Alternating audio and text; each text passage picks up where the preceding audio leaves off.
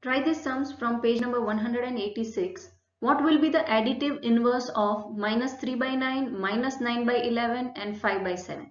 So first one is minus 3 by 9.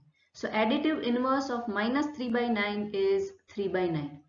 Additive inverse means when you are adding this two. For example, A's additive inverse is minus 1. When we are adding this two, it should give us 0. So A plus minus 1 will give us 0. Then minus 3 by 9 and 3 by 9. When we will add this two, it should give us 0. Then they are termed as additive inverse. Now second, minus 9 by 11. Additive inverse is 9 by 11. Then third, 5 by 7's additive inverse is minus 5 by 7.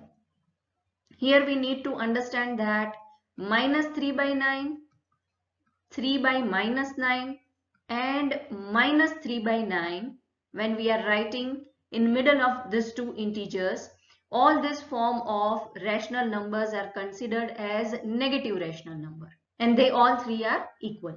So thank you for watching and learning with us. If you have any doubt, please comment down below. I'll see you in next video. Till then, keep learning, keep sharing, and don't forget to subscribe, learn yourself.